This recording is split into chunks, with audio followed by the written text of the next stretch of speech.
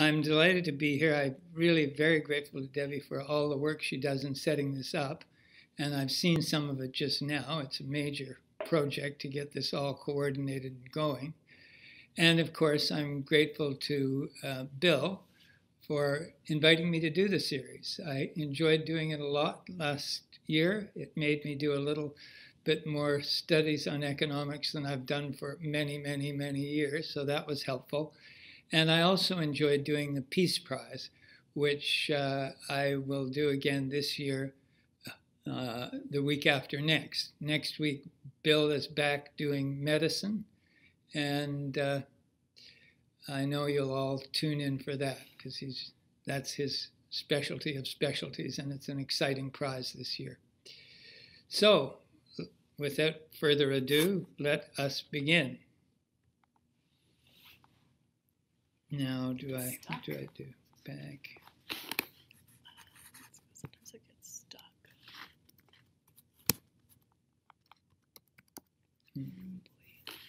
I can do it here, maybe. Yeah. Ooh. So, we may have a few glitches as we go along. These are not the Nobel Prize winners this year. They, in fact, are the winners from last year. And I wanted to show them, partly because it shows the contrast between their prize and the prize this year, and also because we see them when they get the prize, but we don't see them when they receive it. So this is Michael Kremner, Ajit Banerjee, and Esther Duclos. Esther and Ajit are married. They were all at MIT when they got the Nobel Prize, and it was very significant in that essentially what they did was run clinical trials with random selected groups so that they were able to zero on things that really worked in the third world. So they found the best way to do agriculture in villages. They found a very good way by doing the control group against a random sampling, the best way to do injections and to get people to come for vaccines. So it was a very helpful thing they did. And here they are receiving the Nobel Prize. That's Dr. Banerjee receiving it. And now, without further ado, we'll do the 2020 Nobel Prize in Economic Sciences. And the Nobel Prizes in economics has only been running since 1965, I believe. It's the newest one. It works a little differently, but we don't have to get into that today.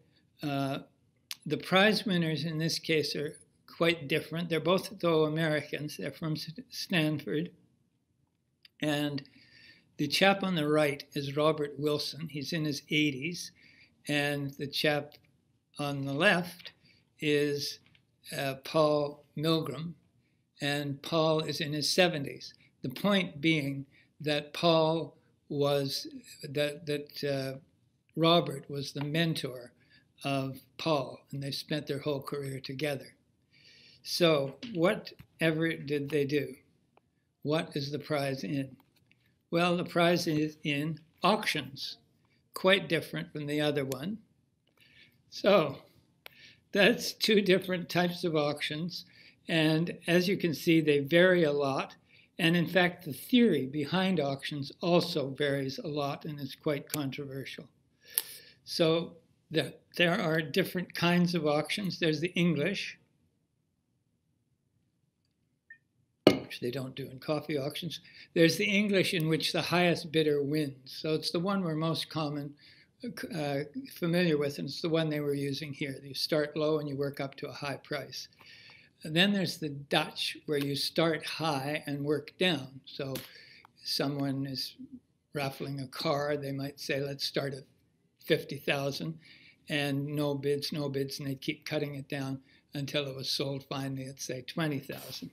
And then there is the Vickers auction, which this is an English and Dutch auction used in that context. And in that context, and in the Vickery, which we'll get to, there is something called the winner's curse. And one of the theories behind auctions is they're constantly trying to find out how the winner's curse can be lowered. And of course, the winner's curse, we all know, is you pay too much. So this is a few points in the theory behind them. That people who go to auctions are optimists, which means they tend to overbid, so they're subject to the winner's curse. Their highest estimate is always larger than the value of the thing they're bidding on. So if you're bidding on, say, a chest of drawers and you really want it in your bedroom, you may say, I've got to have it, I'm ready to pay $2,000 for it. As it turns out, the auction price, which is being established as bids go along, is much lower, but you get so involved and nervous that you're not going to get it, you bid the higher price. So they found that with auctions. They also know that if there are more bidders in an auction, the higher the price goes, although there is a limit to that. After 12 bidders, it slopes off. It doesn't go off quite as quickly. And usually a bidder knows less than the other people bidding know about the price, so that the cumulative group is actually better at setting the value. So we can now look at Vickery. Vickery was the name of a Nobel Prize winner. I think he won in '65. And the idea was to try to reduce this winner's curse. So it's a little hard to understand. But the way it works is that the highest bidder pays the price that the second highest bidder bid. Now, one way to explain this is, and it isn't clear, it's in that fuzzy area. To me it is in any case, and it's very important for the theory, but less so practically, and I'll tell you why. It's the way eBay is based, so that you see the prices going up, and you come to a certain price that's where you want to buy it, and you're ready to act. So you put a very small increment on, and you win it. So yours is the highest bid, but it's not much higher than the second highest bid, which is the price you actually pay. I know that may not be perfectly clear. Now, Vickery came up with this, and it has pertinence for what we'll be looking at later on for the people that won the Nobel Prize. And that is, they used his system in New Zealand in 1965 to auction television licenses, bandwidth for televisions. And the highest bidder was $100 million, which was great. Everybody was very happy. It was a Vickery auction. He only had to pay the second highest. The second highest bid was $11 million. So that was not a very good idea. And as I say, it's more based on theory. But to iron out particularly that problem, the problem of selling spectrum, which is the frequencies that we use for cell phones and televisions. And that was the challenge faced by these Nobel Prize winners. So they used something called combinational auctions. And we see them here. They're when there is more than one thing in a package that you want to buy. So you would have it, for example, at an estate sale, where you want to buy the chair over here, and you'd like to combine it with the lamp. So you want to bid on the package, not the individual things. So that's one application of a combinational lot. The other is truck lots. It presents the problem of finding out if you have a whole bunch of packages to be picked up and they have to be delivered to different destinations, to find the optimum truck route and package loading, you use this economics, combinational economics. They also, use it for bus routes. This, if you can believe it, is the bus routes for Toronto. So the deal was you have a limited number of buses, a lot of different routes. The buses are in different places at different times, and you've got to get them all in the right place at the right time on the right route, and it's an economic problem of allocation. Now, a very special case, and that is TV and cell phone frequencies. And these are auctions that I think we're familiar with, and the rest of the presentation really is on this. And it's a very complicated problem, as it turns out,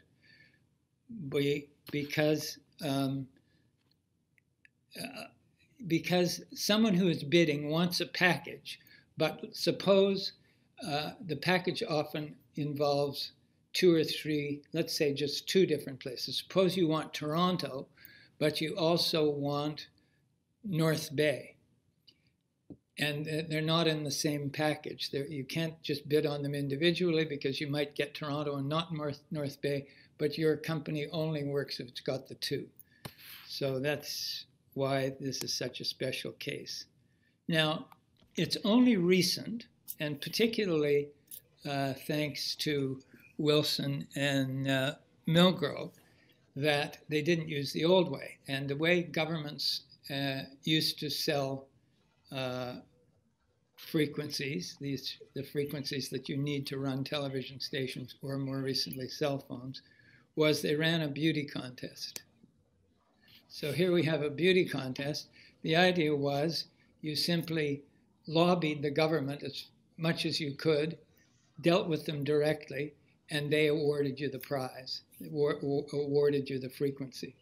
But they never got a good price, and the governments, in fact, got very poor prices when they were using the beauty contest. So to solve this problem, there were a bit of an evolution, but what really finally solved it was the Nobel Prize winning combinational, 2-sided, simultaneous, incentivized auction. And believe me, it's as complicated as it sounds. There are relatively, I'm going to try to explain it to you, at least to the extent that I understand it. There are only a few people in the world who actually know enough about it to be really effective in bidding. So going back to what we had, this is the old, some of you will recognize the old test pattern on CBC. At one point, television stations had all the frequencies. There were no cell phones, there was nothing. They had all the frequencies. And cell phones had to fit between the frequencies for the TV. So it would be like a radio station, I suppose. You have a station on 800 and you have one at 85, and the cell phone runs in between. That's probably not exactly what it is, but that's an analogy. So they were used to selling off these little bits and pieces. But the television companies were using less and less frequency, and the cell phone companies were losing more and more. So they needed to increase they wanted to sell off some of the television licenses and have them picked up by the cell phone companies. So what do you suppose this is? Did anyone guess? A cell phone tower? Because that's a cell phone tower in Arizona. There's a more conventional one with the new users. Cell phones are now the big users of these frequencies. So here's the situation. We looked at this a little earlier. It would be a map. Frequencies are shown by the colors, but these would be all chopped up into perhaps 500 different areas. So you might want a little piece at the top and a big city down here, and you wanted to combine them. So we had to come up with a kind of auction in which you would have the option of buying 2 quite different pieces of frequency in quite different locations. So Milgram and Wilson came up with something called, well, we know what it was called, but it's a spectrum auction. A spectrum auction is where they are auctioning frequencies. So in this particular one, the Milgram, the Nobel Prize winning one, there are 2 sessions. The first session is a clock round, and essentially it's difficult to get your mind around, but they set the price, and you start to bid. And once all the spaces are allocated, there have been bids on everything, the auction is finished. But it's not an easy process. And to give you some idea of how complicated it is, in an auction that ran in the States not too long ago, took a year. In other words, there was constant bidding for a full year, every day. The people running it would be in rooms, hotel rooms or corporations around the place, and they would keep bidding, and they all apparently, or the folklore is that they ate red licorice. And they took these. Does anyone know what these are? They're Tums. So this was a high stress activity. And I'll try to give you some example. Suppose you wanted Toronto and North Bay, and you're willing to pay $3 million for Toronto, and that's the one you want. You want those. But the auction, from the auction point of view, and these are done to maximize the return to the government, incidentally. It's good. That's the good news for us. And they don't get into that New Zealand situation any longer. So you haven't one you really want, but as all these others come up, and in Canada there's 180 of them, or in the States 500 of these little groups, you keep changing how you're going to allocate your money depending on what you can get. And it keeps going until everything is sold. So it's important. Every bid you make is important. That is another thing to keep in mind, because in the supplementary round, the clock auction is done, which means all the spaces, the 500 spaces in the case of states, have been allocated, and they go into the supplemental round, in which, well, we'll come to that. We should go back here. They come to the supplemental round where the auctioneer looks at all of the frequency areas that have been sold, and it's easier if you think of them where the various television stations were, perhaps, and then looks at the map, looks at the bids, all those bids that were made over, say, 10 months, and decides what the optimum sale price is for the government. So that takes them a couple of months, and they finally come out with a decision.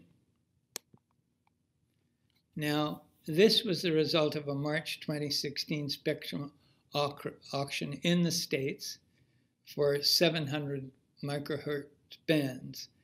And it brought in, well, the cell phone companies paid $20 billion for it. So this is big stuff. TV made $10 billion. The government made $7 billion. And hedge funds made $700 million. Now, where did the hedge funds come from? This should just be between television, cell phone, and the government. Well, just before Milgram's scheme went to bid, an academic at Harvard, a woman, realized there was a flaw in the auction. That, in fact, it only would really work with all these permutations and combinations if there was only one television station in each of those markets. In fact, the hedge funds, knowing that this was coming up, had bought a whole lot of TV stations around the country and hoping that they could make money on them. So they went into it agreeing that they would drop some of the ones that they weren't bidding on and keep the ones they had. So what happened in the end was they received from that cell phone money $700 million. Was it a good investment? For the stations that they had bought, and these would be sort of broken down TV stations, small TV stations in outgrowing areas that weren't really valuable. They spent $74 million for the stations, and they got a $700 million return, 10 times what they paid. So that was another little thing in economic